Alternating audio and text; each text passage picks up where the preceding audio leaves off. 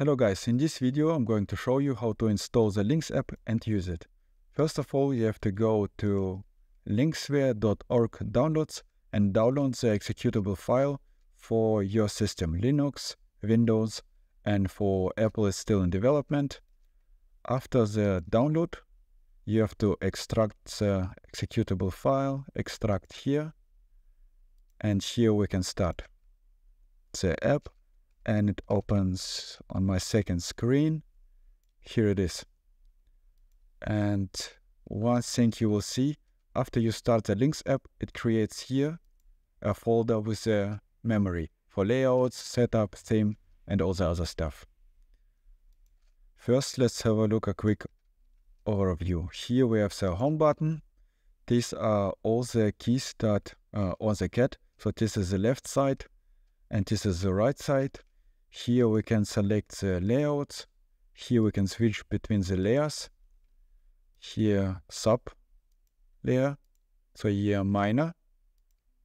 And here minor sub. Let's go back to major. And with this button we can send the selected layouts to the cat. Here you will find the help page with the version of the app and couple links. Then here we have the theme. So we can switch to a bright theme. It looks like this. We can also select colors here and then change it. For example, background, then GUI text, cat button, and here the standard buttons. So now let's go back to a theme, dark theme.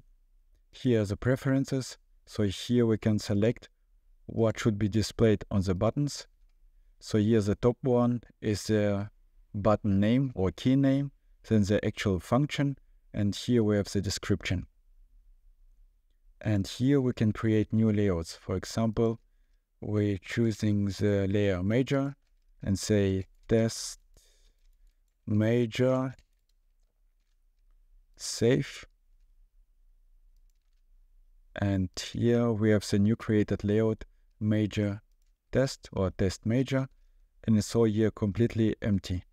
Another way to create a layout would be go here into the Lynx app memory, then layouts, major, and let's say here major test. No, we don't want to cancel. Steuerung copy, Steuerung V. Now we have copied it, and now it's also here. So if you want to change the standard layout, for example, the Lynx Ngram, which is based on Ngram layout, so you would copy it and then play around. So now let's go back and delete it. So we don't need that anymore. And go back here. And the same way, we would create a layout for the minor. Let's see a test minor, save new layout, go back, select here the minor layer, and here is a new created test minor. Now let's have a look how to assign key functions. First I'm going to select here as well test major, and first assignment that you want to make is the switches between layers. So that will be main sub, save, and that will be major minor, save. So you don't have to put it on here, but that's where I like to have it. You could put it anywhere you want. And you should put these triggers on the same spots on all layouts. So now go to sub and say also main sub, and here major minor. So it's easier to switch back, so it's always in the same spot. And again, if you go to minor, do the same here, main sub and major minor, and will be much easier. And sub again, and here the same. Now let's go back to major and have a look how to assign a function. So let's take the index finger 1. So on top here, are the letters, then the numbers, keypad numbers, keypad functions, characters, then function keys like space, tab. Here are the modifiers, function keys. Here are the mouse functions like left, right click, middle click, and scroll. And these are the cat functions. So gyroscope trigger and none.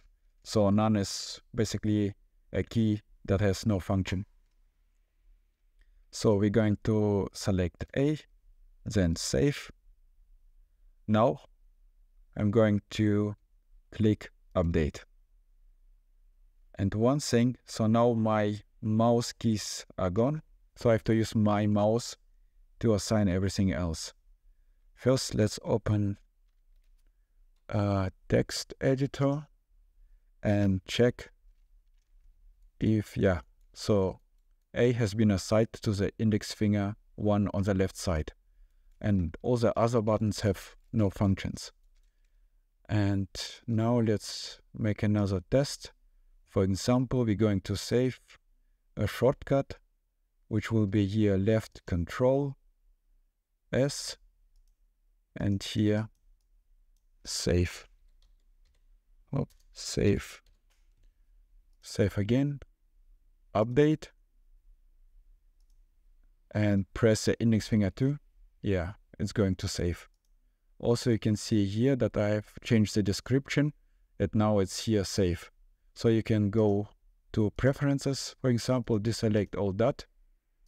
Go here, now you have only the description or only the function. Now we're going to assign a function to the sub layout. Again, I'm going to use the index finger 1. And I'm going to assign the number 3, save, update. And now, if I'm pressing the index finger 1, it's A. And if I'm pressing the key here, main sub, I'm switching to the layout, sub layout. You can see it on the cat, the LED is going to be red. So this is the main, this is the sub. And now it's 3. Also, I can just hold it. So now I'm in major main. It's an A. I'm holding the main sub, and it's 3. I'm releasing it. It's back to A. Now let's have a look at all the modules. So here we have the scroll wheel. So here we can assign scroll up, and here scroll down.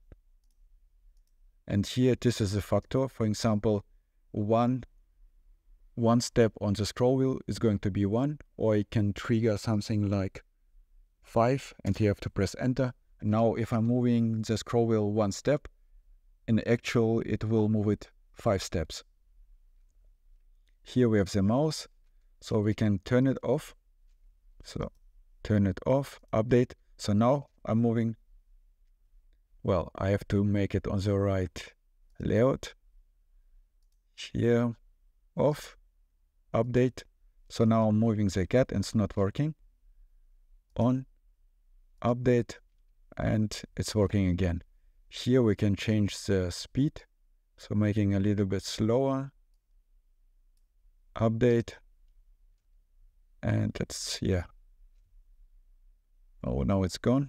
Yeah, now it's back. So the mouse module is pretty straightforward. On, off, and here we can change the vertical speed, and here the horizontal speed. And this is the gyroscope module.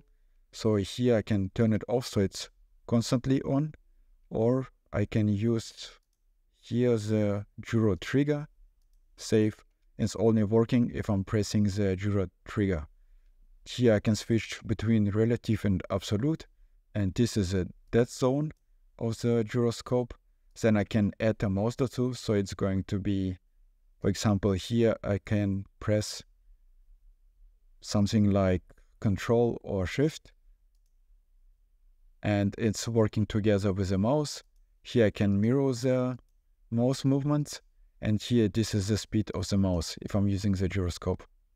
Now let's have a look at the last module, the joystick module. So we're going to close the app, connect it to the joystick device, start the app again, and it opens again on the second screen.